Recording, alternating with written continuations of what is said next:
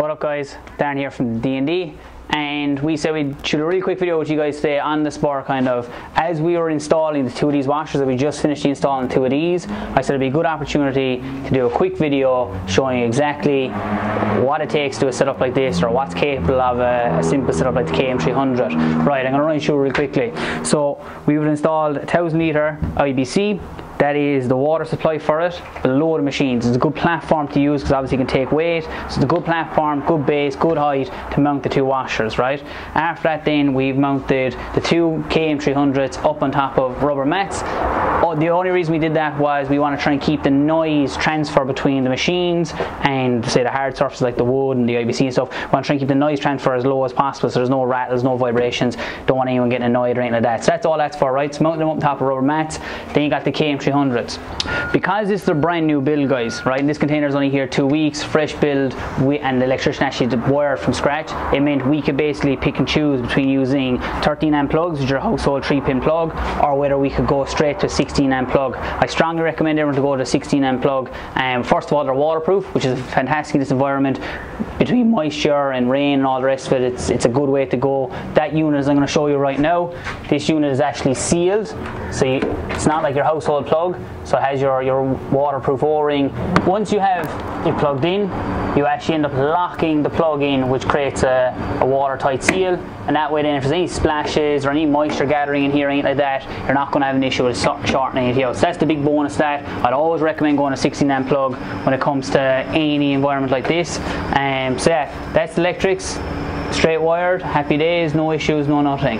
Next then we did basically, because these machines will suck from a barrel, and that's the customer wanted to go, because we knew, I tested this site before they opened and before they started putting equipment and stuff like that. Tested the site, it wasn't, they wanted to go 2 washers and it wasn't going to meet the 10 litres a minute, 11 litres a minute I should say, per machine, right? Just wasn't going to meet it, so it had to be backed with basically with a water supply, right? So the IBC was the handiest things. These machines will suck from a barrel. That's the benefit. Once the air is gone out of any of the system, these will suck for barrel, which is a big benefit. So all we've done is basically IBC and mounted 2 hoses straight into the IBC with a weighted filter on it to make sure it's not gathering any grit, and just a normal hose lock, quick fitting. It's very straightforward, nothing too fancy, and hose straight down into the IBC, as you can see. Next to that thing, guys, you will see we've mounted up the 15 meter hose on both machines. If you come around this way, so that's where the hose mounted on both machines. We're not fully finished yet, but I just want to get a video today as we were kind of finishing up the install a small bit, just get it ready for the week ahead.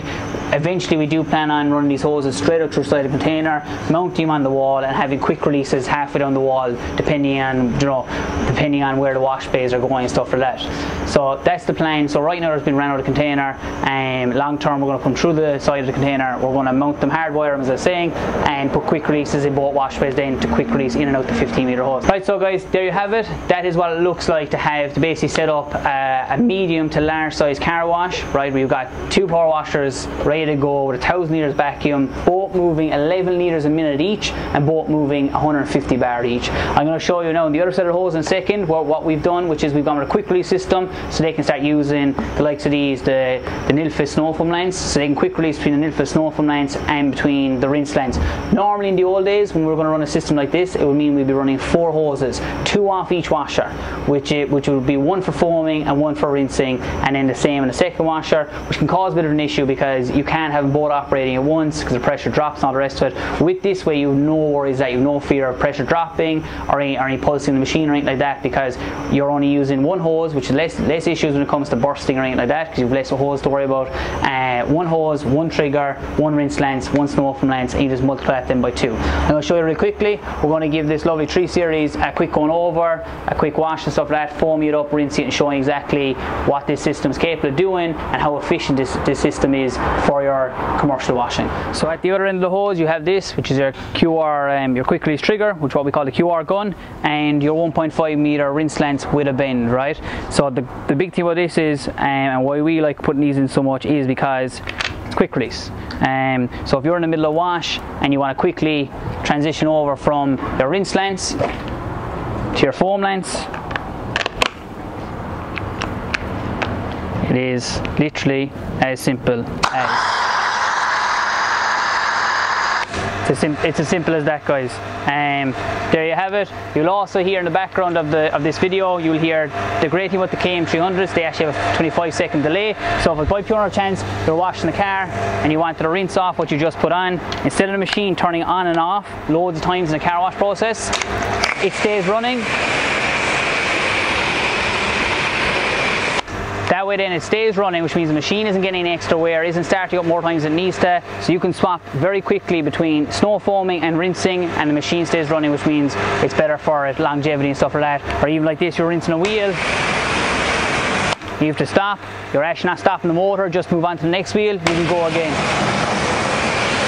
And that is the big thing for me with a lot of the Mazzoni stuff. I like the way they've engineered, they've improved their equipment. We've sold a lot of machines over the years where they would have pressure switches like that, they're off, which means if the guy's washing the car, it means your power washer's turning on and off, on and off, on and off all day long. As you can imagine, guys, that's not good in a commercial setup when you want to get years out of your gear and you want it to work basically. When you know you want to just do a hard week's of work and off you go, you want to make sure the machines are doing efficiently and are doing what they're supposed to do. Anyway, guys, we're going to give this car a quick wash, and we're going to show you the difference between the snow foam and the rinse lengths and all the rest of it, and how quickly it's chopped change for you. But it tastes bittersweet. I keep on falling.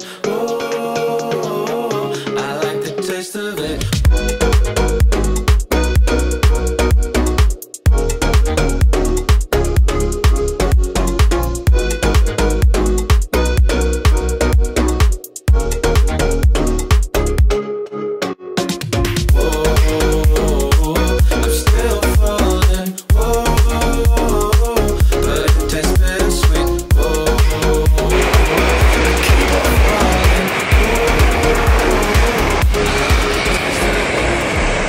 Now lads, that's what it takes to set up twin washers, 2 KM300s, set up running dual hoses with the QR triggers, quick release rinse lenses and quick release snow foam lenses.